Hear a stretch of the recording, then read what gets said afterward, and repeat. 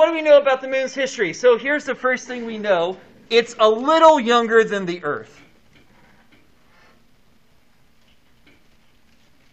But not by much.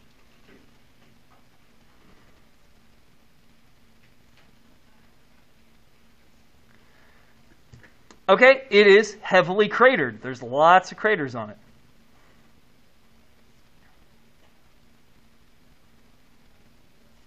Especially the other side of the moon. We'll get there.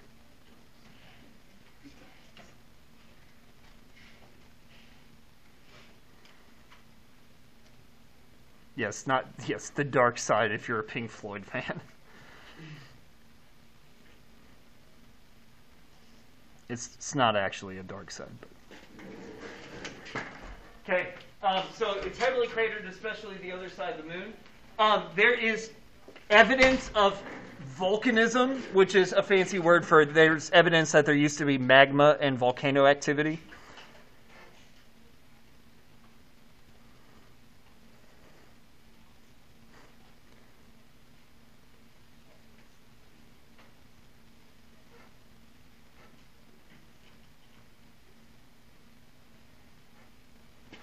Okay? There are dark areas called Maria.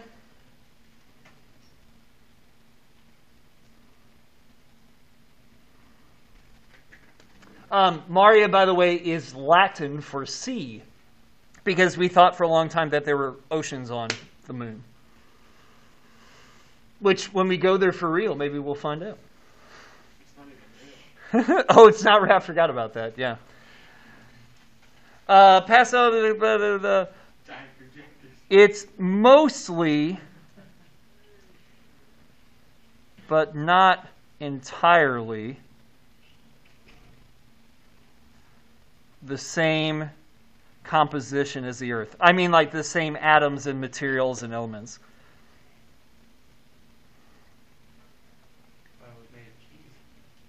Yeah, right. It's just the giant green screen. Yes, left out in space. Mostly, but not entirely, the same composition as the Earth.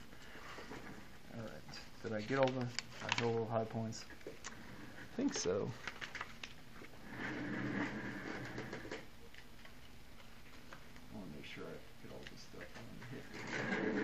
So, little younger than the Earth, heavily cratered, evidence of past volcanism. Oh, I knew there was one I was missing. The last thing I mentioned is it's so the same side of the moon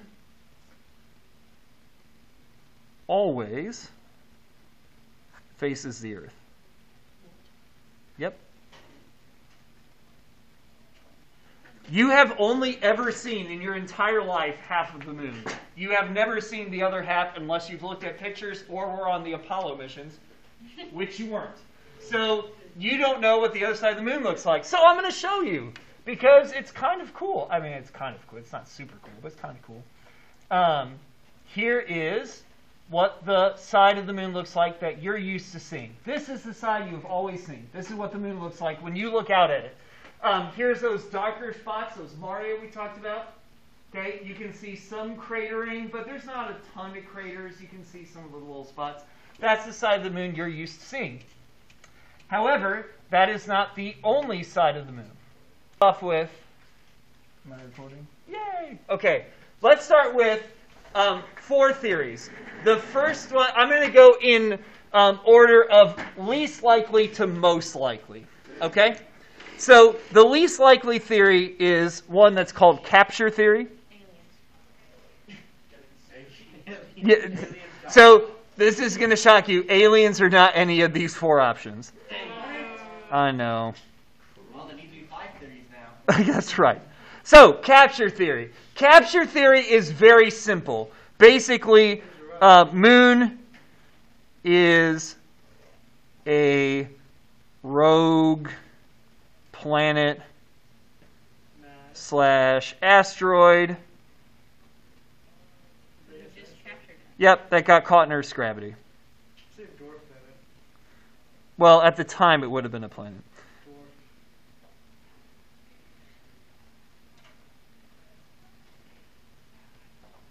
And for each of these, I'm also going to give you an explanation of why it's not, like what the issues with it might be. Because all these have issues. Asteroid that got caught in Earth's gravity.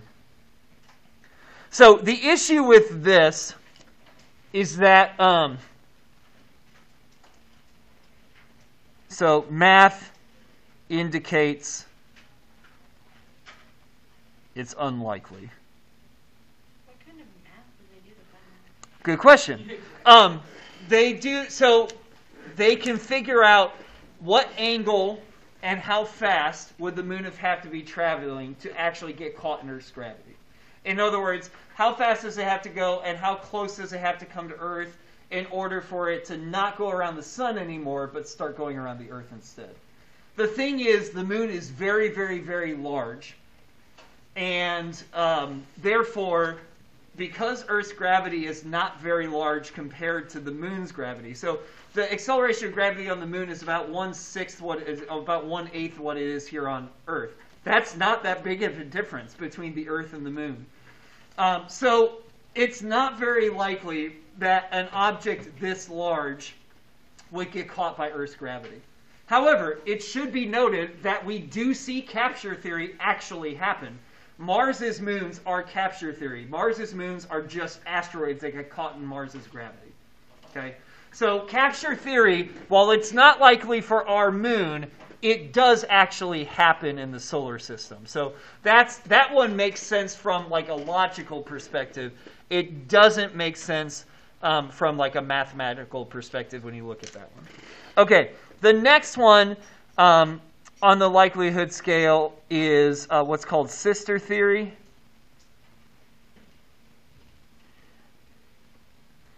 And this is one that the moon formed at the same time as the Earth.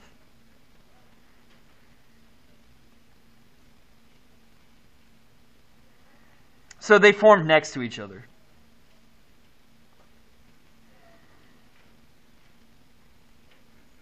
Now, there's some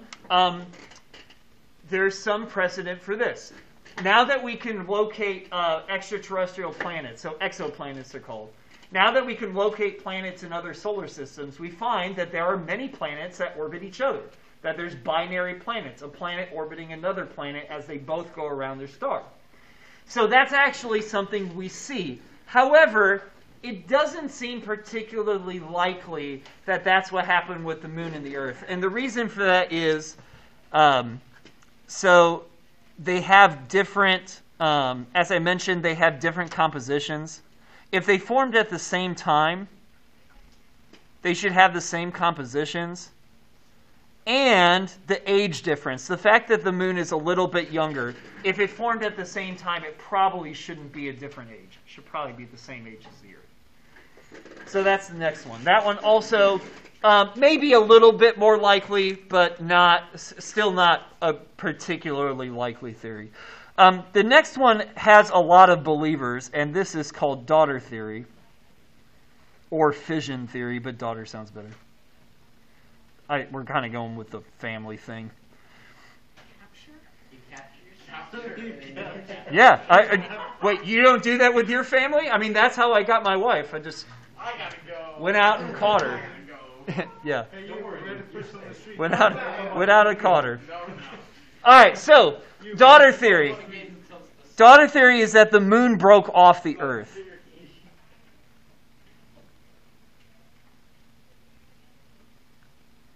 So the theory is that the moon broke off of the Earth. There's actually a place in the Gulf of Mexico that's about the size-ish of what we might think the moon might be.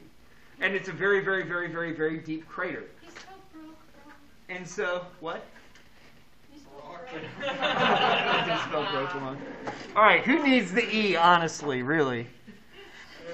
So it broke off the Earth. How would it just Broke off the word bro. Yeah, so the problem with this theory is how? Like, what would have happened to make it come off? Like, what? Like, it couldn't just magically happen. Like, maybe there was Some ideas are like maybe there was such a large volcanic activity that it like launched it off. Maybe the Earth used to be spinning faster and then the moon came off of it and then that caused them to both slow down. All of that sounds a little unlikely, but it is possible, I suppose. Another issue, this does kind of, the composition issue is a little bit of a problem again. Because we would expect the compositions to be closer to being the same if they just split off.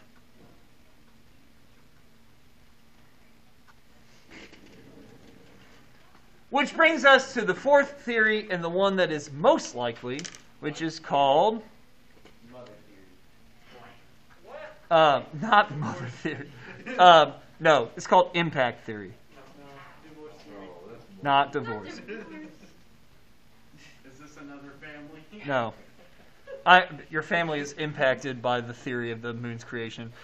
Impact theory. Basically, a Mars-sized planet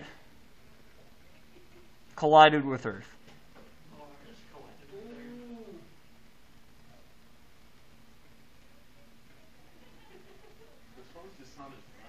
Yeah, so Mars-sized planet collided with Earth. When those two hit each other, it would have completely shattered the Mars-sized planet. It would have largely broke the original Earth-sized planet, and they would have reformed around each other.